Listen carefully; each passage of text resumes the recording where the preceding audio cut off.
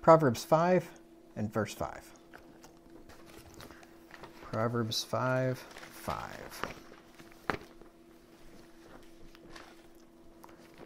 I'll read the verse that we just finished. Get a little bit of context. Speaking of the strange woman here, it says, "But her end is bitter as wormwood, and sharp as a two-edged sword. Her feet go down to death. Her steps take hold on hell." This is telling us what the end of her is going to be. This is where she's heading. The first verse there, verse 4, told us the feelings that she's going to have as she heads there, and verse 5 tells us where she's going. Now, before we get into the verse, I do have an interesting observation. This is one of the many places in the King James Version where you see its beautiful prose. The New Bibles don't have this. Let's just look at that verse, and I just want you to notice the alliteration. Alliteration is whenever the first letter of words start with the same first letter, the first sound. It says, "Her feet go down to death. Her steps take hold on hell." You see the alliteration? Down to death, hold on hell. New Bibles, you're smiling. Do you have something to say? I have to say, I thought that's when somebody couldn't read. That's alliteration. Yeah. No. Okay. Now some people might think, well, who cares if there's alliteration in the Bible? Who cares if it has poetic prose? Who cares about any of that? It should just be the Word of God. Just translate it word for word, and it just says what it says, and it shouldn't matter if it flows smoothly and so on. But I don't necessarily agree with that at all. If the translation can be accurately and perfectly translated, and the result of that accurate and perfect translation is a well-flowing, beautiful book that is poetic and has meter and reads well and is easy to memorize, then that's just more evidence it's the Word of God. And that's the way the King James is. The King James is so much easier to memorize than other versions. I was telling my cousin this. He's also a preacher, and I was talking to him and just feeling like picking a fight, apparently. And we were talking about Bible versions, and he said something about reading the ESV or the NIV, and I told him that I read the King James, and I said, yeah, the NIV is a lot easier to memorize. Like, oh yeah. I said, I can memorize 16 entire verses in that in like 3 milliseconds. You're like, huh? Like, well, because they're gone. Memorizing nothing doesn't take any time. I've already got it memorized. 16 verses, I didn't even have to think about it. And of course, then that opened a can of worms, and we got into a nice argument for a while after that. But anyway, I was just kidding. But he thought, oh yeah, the new versions are so much easier to memorize. I don't agree with that at all, because the King James, the way that it's written, and with the meter of it, and it just naturally flows off the tongue, and it's just easier to memorize. I'll give you an example here. Let's look at this same verse, Proverbs 5:5. We're going to look at it in 4 different versions. First of all, the NIV, which stands for the non-inspired version, says, "Her feet go down to death, her steps lead straight to the grave." Now that doesn't sound as good as "her feet go down to death, her steps lay hold on hell," does it? Doesn't sound as good to me. How about the ESV, the English Substandard Version? "Her feet go down to death, her steps follow the path to Sheol." Yeah, exactly. Yeah, it's easy to understand. Sheol is it's a transliteration. They basically took the Hebrew word and put it into the English, and if you don't know Hebrew, you don't even know what it means. Sheol it's a word for hell. Yes. And the claim of the new translations is they're easier to understand. Oh yeah. Yes. Right. And then they use a word like Sheol. Right. Exactly. And you can't even find that in a dictionary. Right. Yeah. Exactly. Yeah, like the juice of the mallow. In the book of Job, I always think about how they're easier to understand, and there's some other crazy. What's the juice of the mallow? Oh, I don't know. I'm not sure what. Well, I figured you would know which verse it was from. So it's the white. I think it's the white of an egg. Is there any taste in the white of an egg? I think it's the same verse where they say the juice of the mallow. Yeah. I think that's the same verse. Yeah. I thought marshmallows. Yeah. The juice of the mallow. And then you have the NASB, the New Alexandrian Slanderous Bible. It is, her feet go down to hell, her steps take hold, or her feet go down to death, thank you. Her steps take hold of Sheol. And then the New Living Translation, or the Not Living Translation, the NLT. Her feet go down to death, her steps lead straight to the grave. They should get sued for copyright infringement because they copied the NIV word for word in that verse. You know why these new versions are all different, right? They cannot, let's just say the NIV translated 75% of the verses in the Bible 100% accurately. It was a perfect translation. The subsequent versions to it could not translate it perfectly accurately because they would get sued for copyright infringement. So they would have to change the translation, even if it was perfect, and make it different so that they could copyright it so it would be different enough. And it's about the money. You're right. You're exactly right. I just think that's interesting. So anyway, we see how these versions, they just don't sound like the King James. They don't have that alliteration. They're not beautiful like it is. So now let's get into the verse. And you'll notice this, and maybe as we go through this, I will point out to you as we see verses that have that alliteration. The sluggard is wiser in his own conceit than 7 men that can render a reason, right? There's just over and over again. You'll see it. If you start looking for it, you'll notice it all over the Bible. It's really neat. Okay, so let's look at the first part of that. Her feet go down to death. So this is telling us that the strange woman is heading towards death. It tells us in Proverbs 2 and verse 18, which we looked at a while back in this study, that her house inclineth unto death. It says, for her house inclineth unto death, and her paths unto the dead. Now, we just defined incline not long ago. I think when we were looking at verse 1, Proverbs 5:1 in this chapter, and it said, bow thine ear to my understanding. And to bow is to, move yourself downwards. And I showed that that is a synonym of incline, because incline means likewise to bow, to move downward. So it makes sense that her house inclineth unto death. Her steps go down, or her feet go down to death. Right? It's saying the same thing. And her house goes down to the chambers of death, we're told. Proverbs 7, verse 27. Chambers of death are, of course, the grave, right?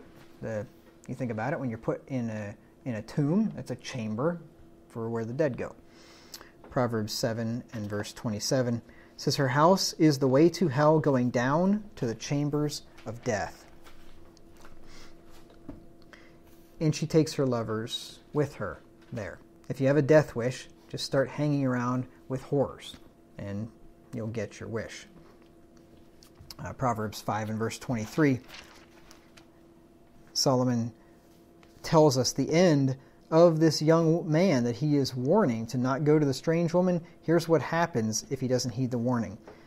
Proverbs 5:23, he shall die without instruction, and in the greatness of his folly he shall go astray. So yes, the end is death. And I will talk about, in a subsequent study here, how that death can come about. I might actually talk about it here in a minute, and then I will elaborate on it more in a future study. And none that go unto the strange woman will take hold of the paths of life again, we're told in Proverbs 2:19. It says, none that go unto her return again, neither take they hold of the paths of life. Because Solomon here in chapter 2 is also talking about the strange woman. Verse 16, to deliver thee from the strange woman, even from the stranger which flattereth with her words. You remember when we looked at verse 19 here a while back, none that go unto her return again, neither take they hold of the paths of life. Remember how I said that they may not return at all.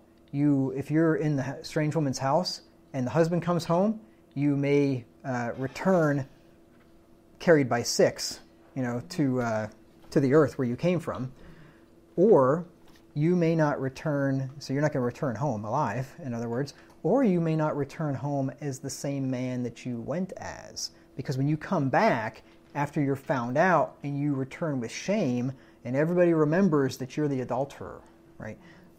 You're not going to come home the same way you left. So none that go unto her return again in that way.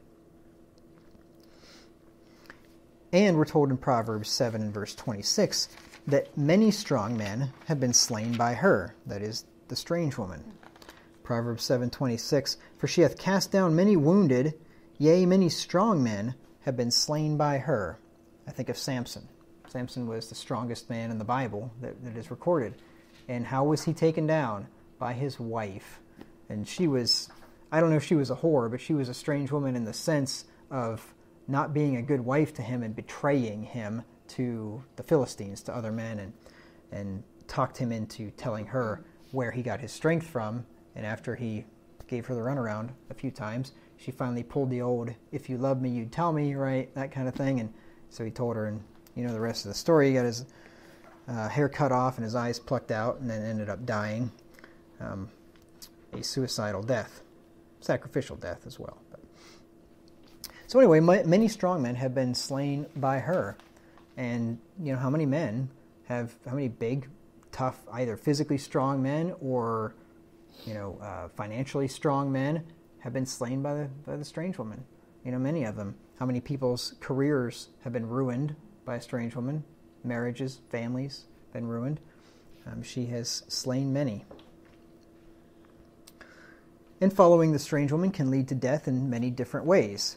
For instance, in Proverbs 5:11, you could die of an STD. It says, and thou mourn at the last when thy flesh and thy body are consumed.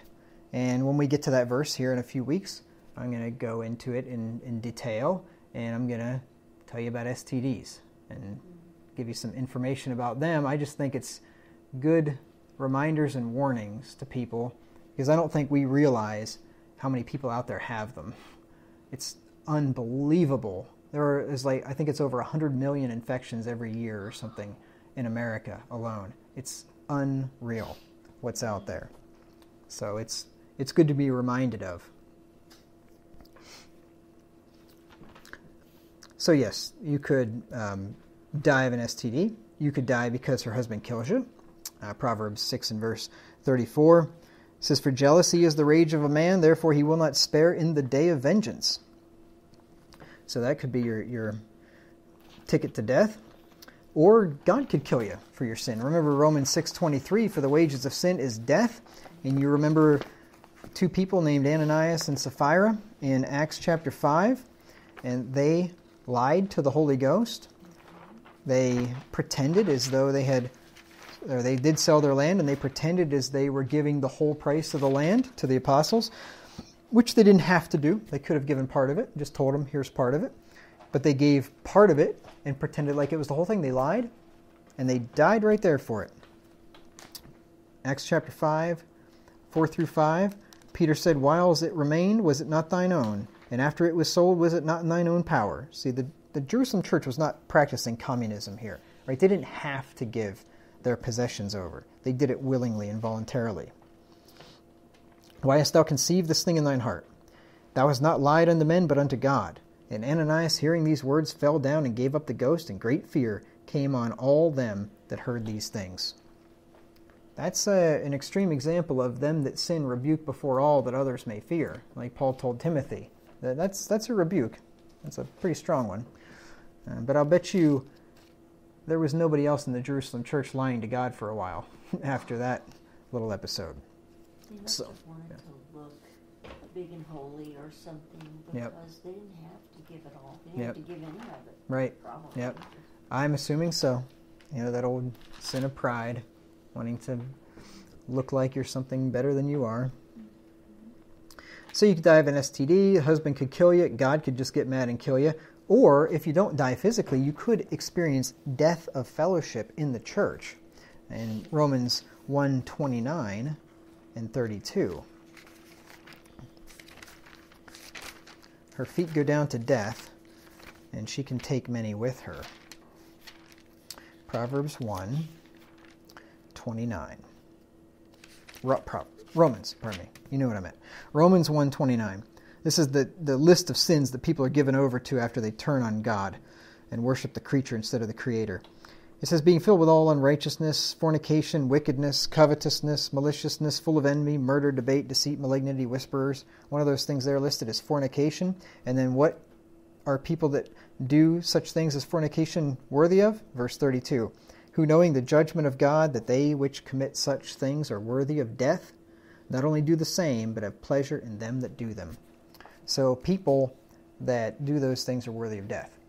Now, of course, in a New Testament church context, the death there is a death to fellowship, like the prodigal son experienced in Luke 15 and verse 24. Luke 15 and verse 24. You remember he took his inheritance and he went off into a far land and he wasted it with riotous living. His brother said that he wasted it with harlots, which was probably the case. And what did he do? He went to a strange woman, assuming that his brother was correct. And what happened to him? He had a death to fellowship from his father. Luke 15 and verse 24 says, this my son was dead and is alive again. He was lost and is found, and they began to be merry. So yes, he experienced a form of death. Just the same form that we experience if we sin and we're excluded from the church. We are out of fellowship with God. It's as if there's a separation. That's what death is a separation, right? When somebody dies, you don't spend time with them anymore. You don't see them anymore. Well, when somebody is excluded from the church, they are separated from God in that sense, in a fellowship sense. And then let's get the second half of the verse. Her feet go down to death, her steps take hold on hell. So the strange woman is heading towards hell. Her house is the way to hell, we're told in Proverbs 7 verse 27. Proverbs 7:27. She could quite literally be headed to hell. She's not exactly showing forth the evidence that she's a child of God here. Or she could be heading towards hell as in hell on earth, suffering hellish-like things in her life. That could be also Proverbs 7:27. It says, her house is the way to hell, going down to the chambers of death. And like I said, she'll take whoremongers with her, because God says that fornicators and whoremongers have their part in the lake of fire. Hebrews 13 and verse 4 says that God will judge fornicators and adulterers. Hebrews 13:4, marriage is honorable in all, and the bed undefiled, but whoremongers and adulterers God will judge. Whoremonger is one who spends time with whores. In other words, he's a fornicator. And we're told in Revelation 21 that their judgment, ultimately, if they are not under the blood of Christ, is going to be in the lake of fire. Revelation 21 and verse 8. This is speaking of the new heaven and the new earth. It says, but the fearful and unbelieving and the abominable and murderers and whoremongers and sorcerers and idolaters and all liars shall have their part in the lake which burneth with fire and brimstone, which is the second death. Her steps take hold on hell, and so do those who spend time with her. Revelation 22:15, likewise, says, for without are dogs and sorcerers and whoremongers and murderers and idolaters and whosoever loveth and maketh a lie. So if we want to have the assurance of eternal life, it is by fleeing whoremongering, fleeing fornication. 1 Corinthians 6 and verse 18. Unfortunately, the people in this world that really need to hear this sermon probably won't, but it's all the teenagers in high school and all the college kids and all the unmarried people out there that probably the majority of them are doing these things. They need to hear this. They're not going to hear it from me. I mean, they will if I get a chance, but chances are I won't. But hopefully they'll hear it from somebody. Hopefully somebody might hear this recording and somehow, some way, some young person or old person that needs to hear it, hears it and departs from iniquity. 1 Corinthians 6:18, flee fornication. Every sin that a man doeth is without the body, but he that committeth fornication sinneth against his own body. It is sad that some parents even, tolerate, put up with it. Like they give them, what do you call those? Condoms? Yes. Oh, yeah. I mean, even when I was in school way back, I was in probably like 8th grade or something. It was a long time ago, probably 20, almost 25 years ago. And things are a lot worse now than they were then. And I remember taking sex ed class, and they were actually teaching abstinence in sex ed, which is surprising, really. And I think the teacher asked us maybe if we'd ever talked to our parents about it or what our parents said. And the one kid, my friend, said that his mom told him that, I think she told him to not have sex, but if you do, use a condom. It was like, I think it was 8th grade or 9th grade or something. Here's this young kid, barely in puberty, and his mom's telling him to use a condom. Unbelievable. Unbelievable. Now, the strange woman also in Scripture represents false religion. I think Proverbs 5, 6, and 7 is primarily speaking of a strange woman who's a whore. But there is that aspect where the strange woman represents false religion, and it is something interesting to look at, but I wouldn't go spiritualizing away Proverbs 5, 6, and 7 and say, oh, this is just referring to false religion. No, it's not. Right? There may be an application there, but that's not what it's talking about. And the only people that want to spiritualize that away are probably fornicators that want to get rid of the condemnation of their sin. But in Revelation 17, verses 1 through 5, there's a description here given of Mystery Babylon, which is a false religious system that started off way back in Babylon, probably even before that. Really, it started at the Tower of Babel, which Babel became Babylon, and Babylon became a world empire, and then it was swallowed up by successive world empires, ending up in the Roman Empire. It was first taken over by the Medes and the Persians, who were taken over by the Greeks, who were taken over by the Romans. So ultimately, all that was Babylonian false religion ended up in the Roman Empire. And then, when the Roman Empire fell apart, guess who took over from the Roman Empire? The Roman Catholic Church. It basically took Rome's place. Its headquarters was in Rome. The Caesar in Rome was called the Pontifex Maximus. Guess what title the Pope took? Pontifex Maximus. Right? The Roman Catholic Church took over from the Roman Empire, and all of that Babylonian religion that was passed down from the Babylonians ultimately to the Romans ended up in Catholicism. And you can read, there's good books on this, like The Two Babylons by Alexander Hislop. And he shows every single thing, from the Mass, to the priesthood, to the prayers for the dead, to purgatory, you name it, incense and candles and all this stuff, the pagan holidays, all these things, the statues of Mary and Jesus. You go into a Catholic cathedral and you see the statue of Mary holding the baby Jesus. That's Isis and Osiris, or Semiramis and the other name for it. Everything in that ancient Babylonian religion was realized in Catholicism, was adopted by Catholicism. So I believe that Revelation 17 is, at least in large part, referring to the Catholic Church, the Roman Catholic Church. Is there other things wrapped up in there? Probably apostate Judaism and other occultic religion. Yeah, I think so. But I think, for reasons that I've given to you in the past, that this is really referring to, in large part, the Roman Catholic Church. And look at what is said of her here in Revelation 17, 1 through 5. It says, "And there came one of the 7 angels, which had the 7 vials, and talked with me, saying unto me, Come hither, I will show unto thee the judgment of the great whore." That's the strange woman, right? "That sitteth upon many waters." Waters in Scriptures are referring to peoples and nations. It tells us that there in verse 15. "The waters which thou sawest, where the whore sitteth, are peoples and multitudes and nations and tongues." So this whore is spanning many different countries and peoples, right?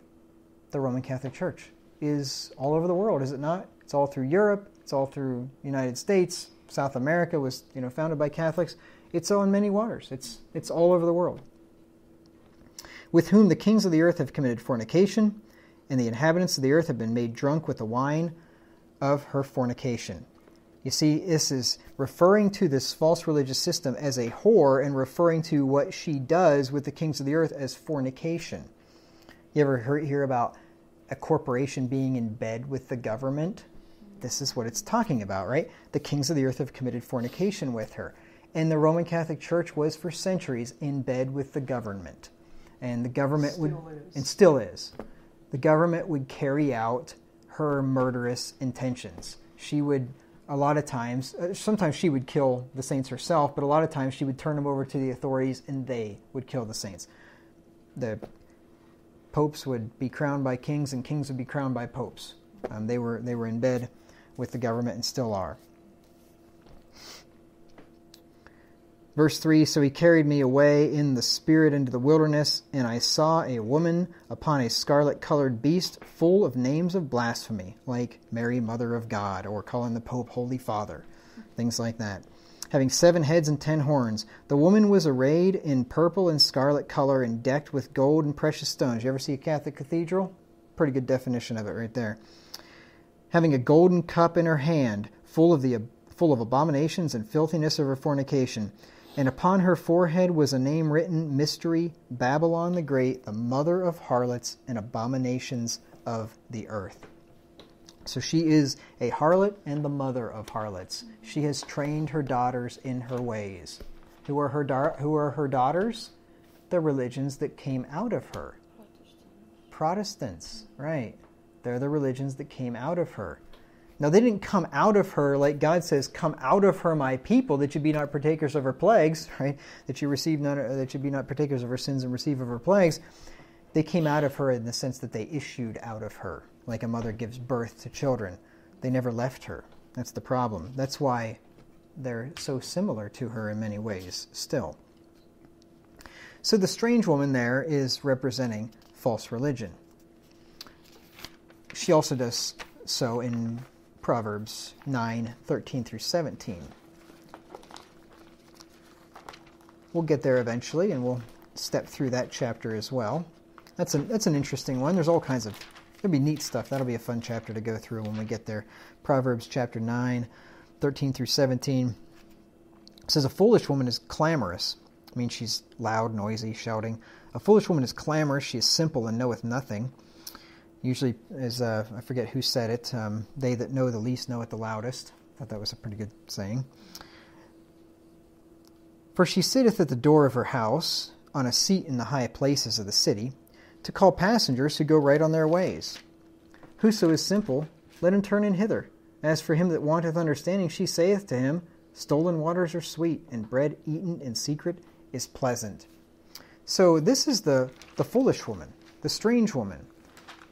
Now, the first part of Proverbs 9 talks about wisdom, and wisdom has a similar call to men.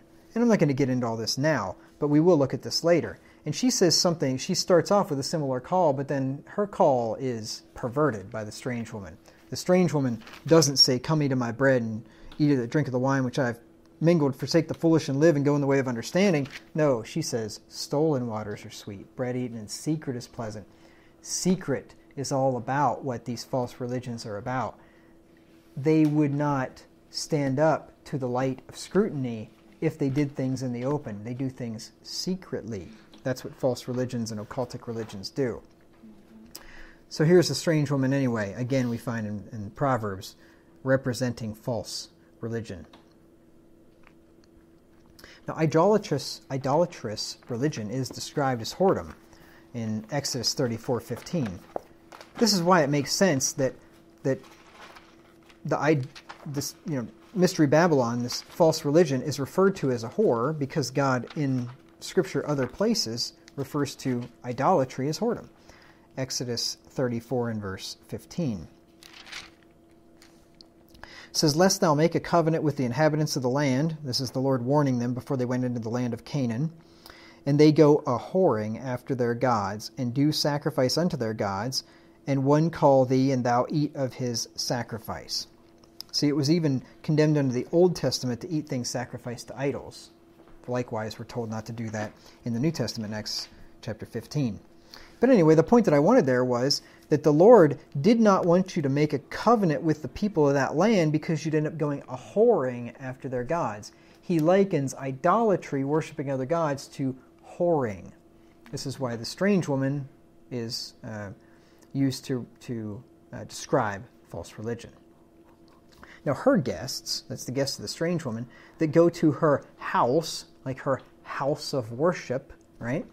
They are in the depths of hell. Proverbs 9 and verse 18.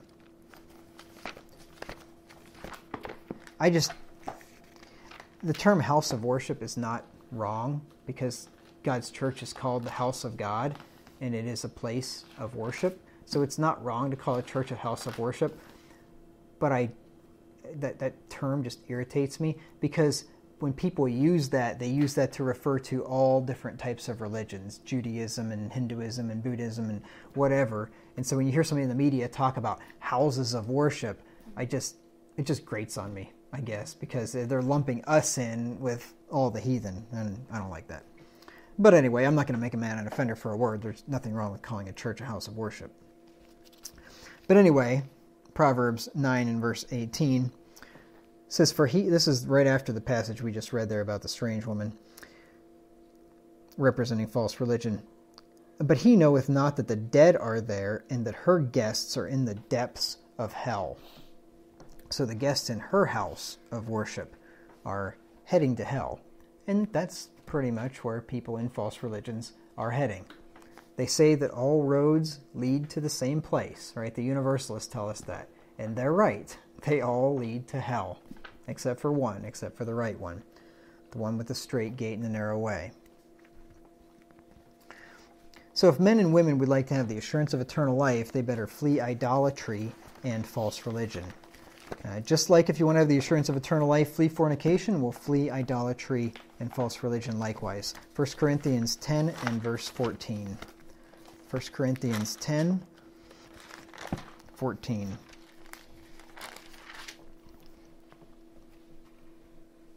Most people would not agree with this. Most people would say, God is pleased as long as you're sincere. If you're sincerely worshiping Him, God is okay with that. And I'm going to tell you, no, He's not. There are times when God does accept sincere worship from His children that are doing so in ignorance and they don't know any better. And I have examples of that in the Old Testament. King Asa, he did all kinds of good things. And it said, yet the high places were not taken down. Right? He had flaws. He had things that he did in ignorance that he didn't know. And he was sincere. And God accepted him. But it also says the sacrifice of the wicked is an abomination to God. So God is not just pleased with just any old Joe out there just doing whatever he thinks God's going to be happy with.